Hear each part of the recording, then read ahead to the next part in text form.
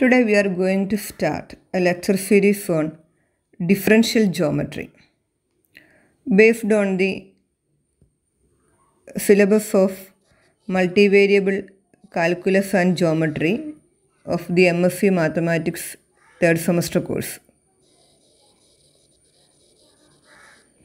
The textbook we are referring is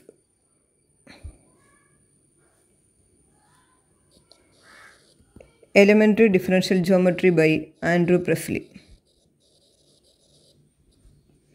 Elementary Differential Geometry.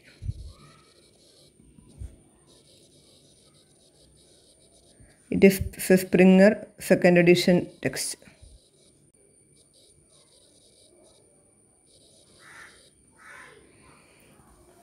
Our first lecture is on parametrized curves.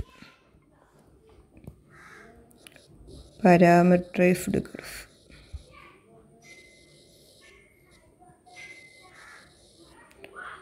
So, before going to parametrized curves, we have a question. What is a curve? We know a lot of examples for curves. The most simple example is, of course, straight line.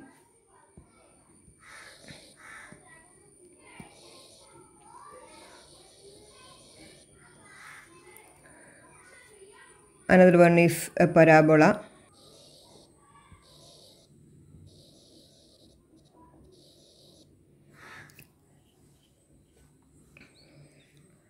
Next we have a circle.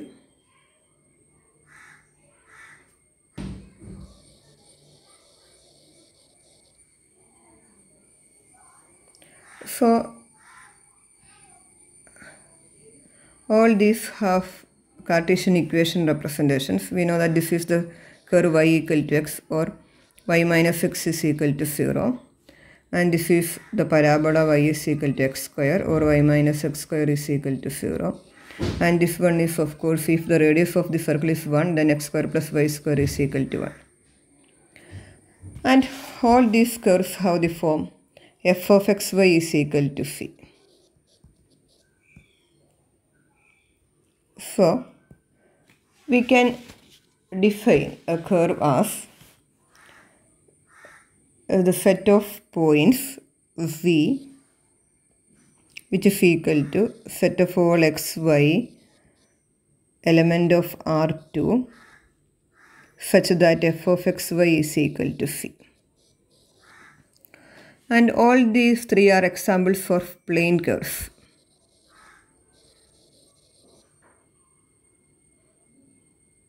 We can find a lot of more examples like this. And also, if we have a pair of equation like this, f1 of xy z equal to some c1 and f2 of xy z is equal to c2, then this pair of equations gives the intersection of these two surfaces, and it is an intersecting curve, and this represents a space curve. So these kinds of curves are generally called level curves. The curves which are of the form some f of xy equal to c are called level curves. Now we have another way of representing these curves, or these curves can be considered as the path traced out by a moving point. Thus, if gamma of t is the position of the point at a time t, the curve is described by a function gamma of a scalar parameter t with vector values in R2 for a plane curve and in R3 for a space curve. For example, if we can consider t as time, then we can consider gamma of t as a path traced by a moving particle from t is equal to some alpha to t is equal to some beta, like that. So, motivating from this, we can define parameterized curves. So a parameterized curve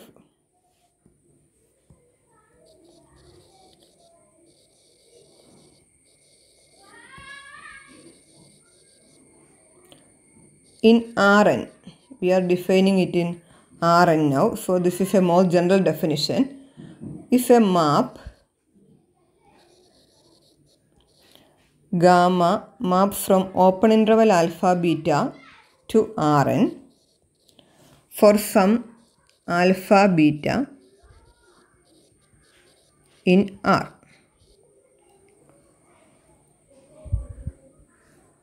where alpha less than beta. A parameterized curve whose image is contained in a level curve C is called a parameterization of C. A parameterization of the curve or part of C, a parameterization of a part of C. It depends. If it represents the entire curve, we can say that it is a parameterization of the curve. Or if it lies in a level curve, then we can say that it is a parameterization of a part of C.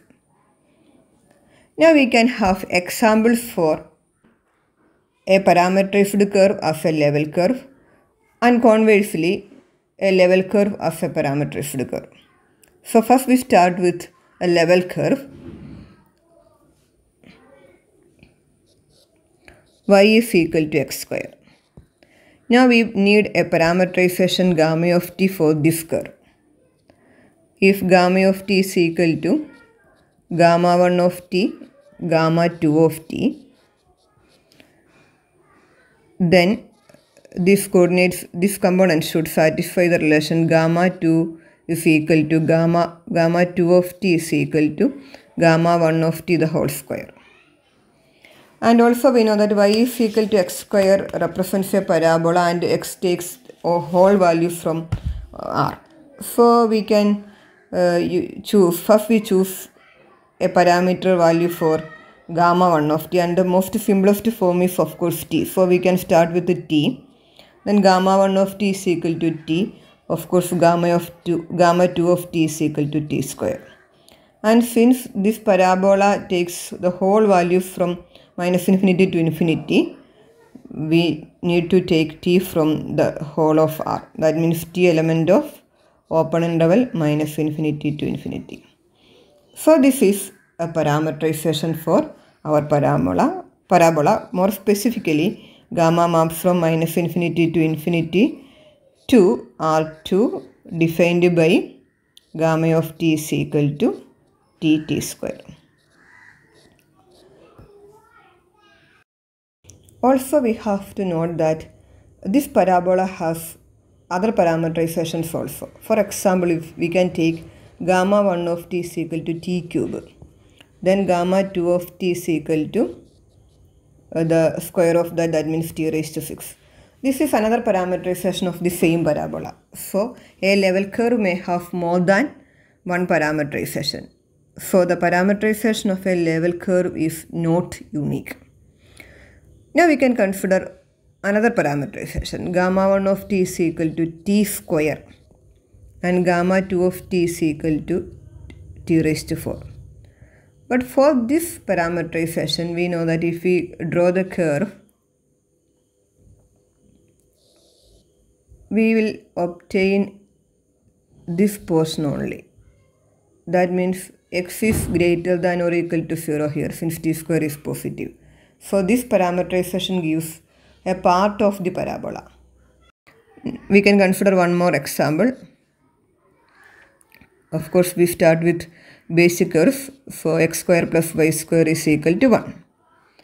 Then can you give a parameterization for this curve? We may just start with like earlier with the gamma 1 of t is equal to t. But we have more easier choices here, because we all have a beautiful trigonometric relations. Cos square t plus sin square t is equal to 1. So here we can take if gamma of t is equal to gamma 1 of t, gamma 2 of t, then we can take gamma 1 of t is equal to cos t and gamma 2 of t is equal to find t. Here x square plus y square is equal to 1 means